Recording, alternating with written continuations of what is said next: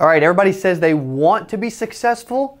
Now we're about to see how far you'll go to actually be successful, because I'm going to give you the top 7 traits, the top 7 traits of highly successful people. The exact 7 traits of highly successful people, so that you can become one of these individuals if you will actually follow and do these 7 things. Some people say, you know what, Cody, I'll do whatever it takes, I promise, but then they don't. So now I'm going to give you specifically what you need to do, the actual recipe for success, and then it's up to you to go and put it into action. Okay, because it's one thing to want to be successful, another thing to talk, it's a whole nother thing to actually do whatever it takes. All right, so the first trait is they are willing to take risks. They're willing to take risk. Successful people are willing to take a risk. No matter how big, how small, they're willing to push all their chips in the middle of the table and go all in and bet on themselves and their ability to win. Unsuccessful people will never take a risk and bet on themselves. Okay, successful people, guess what? They will.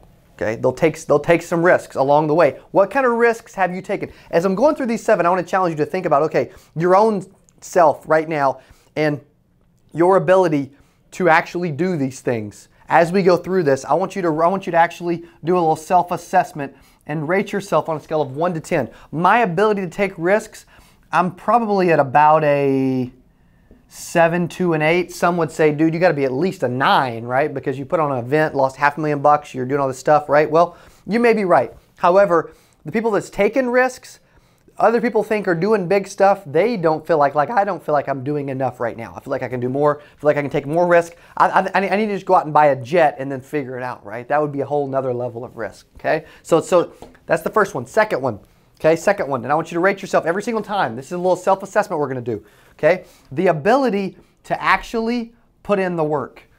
Okay, a trait of successful people is they will put in the work. They will do whatever it takes. They will show up day in and day out when they don't want to. They will put in the action. All right, they will carry water, chop wood. I was forgetting the saying for a second. You get the idea, right? They'll put in the work, man. They will show up day in and day out, and they will work. All right, you know, I would say I'm probably, you know, I mean, my ability to actually put in the work, and you know, I'm probably an 8 to a 9. You know, I put in the work. Can I get better at it? Can I put in more? Sure, right? But I show up and I work, and I get a lot more done in a day than most people get done in a week most of the times. I got 15 events on my schedule today, right? And most people never have 15 events on their schedule in a whole week. Okay, so the ability to work. What do you rate yourself on? Your ability to actually put in the work and put the time in. Okay, also, they are willing to admit when wrong. This is tough for a lot of people, by the way. You know, no one actually likes to be wrong. Okay, but successful people are willing to say, you know what, dude, I was wrong. And then they're able to just move on and like be right the next time, right? Which is, you know, that's all right. I would say I'm probably I'm maybe a 7 or 8. I'm going to go with 6 or 7, just be really conservative. I am willing to be wrong. That's for sure. I'm wrong all the time, you know. However, some people just can't take it when they're wrong, but dude, you got to be wrong to succeed. It means you have a great team around you. It means you got good things happening. It means you don't know it all, you know. You never want to be the smartest person in the room, because then if that's the case, you're in the wrong freaking room, okay? So the ability to admit when they're wrong. Okay, also, the ability to adapt to any situation. Okay, no matter what's going on, they're willing to adapt, right? They're having a bad day out in the field, they're willing to adapt. They're having a bad calling session, they're willing to adapt, right? They're not closing deals. They realize, hey, it's on me, it's my fault. If it's meant to be, it's up to me. I'm going to adapt now and go make some sales, right? So for you, are you willing to adapt? When things aren't going good, do you blame others or do you blame yourself? You know, and so for me, I would say willing to adapt. Dude, I would say I'm probably up higher in that respect, because I will adapt probably too quickly sometimes, you know. And when I say adapt, I don't mean totally change course. I'm going to give you a bonus one, by the way, at the end. I'm going to give you a special bonus after the 7 that I'm thinking about that successful people do, you know, and they do it well. Okay, they do it well. The fifth one is they're willing to delegate. They're willing to delegate. They're willing to, and I used to be the worst at this one, by the way. I used to be absolutely horrible. Dylan can attest to that. Everybody else on my team can attest to that. I used to be really bad at actually giving up some freaking control and delegating. And I'm still not the best at it. You know, I still like to have my hands in stuff and see stuff. You know, I have probably a trust issue at times. However, for you to do something big, for you to scale your organization, your company, your team, you have to trust people. You have to delegate tasks or you will get way less done. That's just how it works. Okay, I would say I'm probably 7 to an 8 in that respect. Okay, you got to delegate. Well, what are the things that you're doing to delegate? Are there tasks that are coming up to where you're actually delegating them? I mean, because if it's like, well, you know what? I've got an assistant now that helps me with some day-to-day tasks and operations, calendar, you know, emails, scheduling, all that kind of stuff, coaching calls, all that kind of stuff. Like, she's there to help me with that kind of stuff. I would have never delegated that stuff before. Absolutely not. Okay, so number 6. Number 6, they're willing to invest in themselves. In themselves and in their business. Okay, willing to invest in themselves and their business. Are you willing to, how much are you really willing to invest in you and in yourself? I had to look deep down inside at this one a couple years ago because I wasn't investing in my business and I wasn't investing in myself and I wanted to bad. Like, I'm like, dude, I'm holding myself back. I'm not pulling the trigger. I'm not really going for it. I'm not going all in. What can I do right now to make sure that that's not the case, right? So for you, are you actually investing in your business? There was a point a few years ago where I'm like, man, I need to go all in and put on a conference, spend $1,000 a day on ads. Like, I need to just go for this thing, man.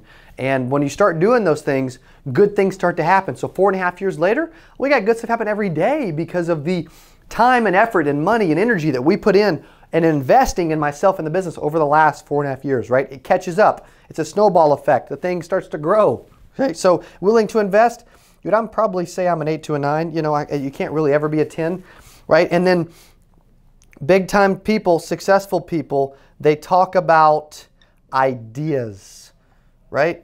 They talk about ideas, things they want to do. They want to buy the private jet. They want to go and, you know, they want to do an insurance vacation. They want to do the event. When they get around big time people, they're like, here's where I'm going. Here's what I want to do. Here's what I'm looking to accomplish.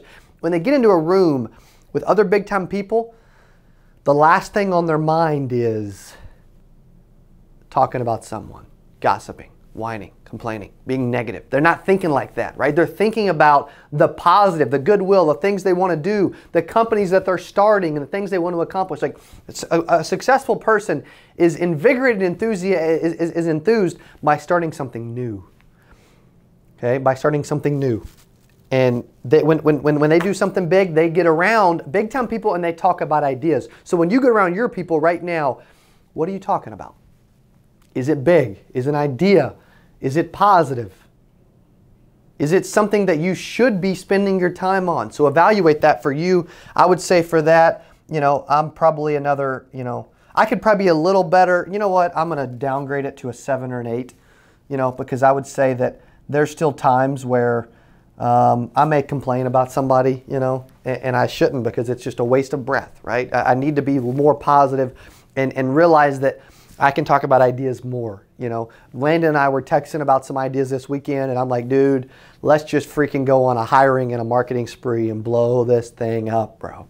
You know, like, I'm like, dude, we're doing 25 marketing deals a week, you know, that are brand new retainer clients, dude. Let's do 50 like tomorrow, you know. Like, I know what's there, and I want you to start thinking about and talking about ideas. All right, so I promised you a bonus.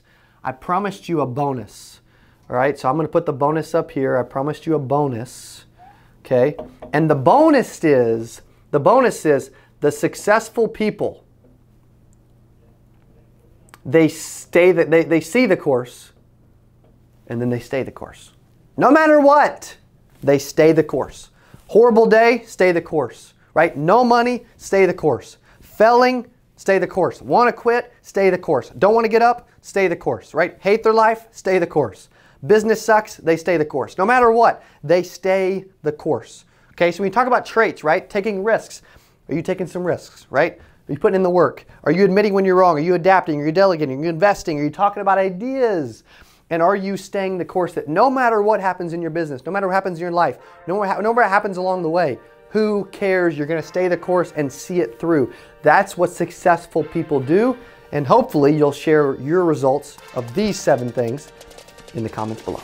Hey, if you love this video and you want to be successful, but you want to continue to learn, I got 5 books you absolutely have to read, all right? They're right there. Click on that video. I'll tell you the 5 books you got to read right now. See you over there. Hey, if you're sitting there watching thinking, I want to be better. I want to make more money. I want to improve. I want to be a great salesperson. I want to have big dreams.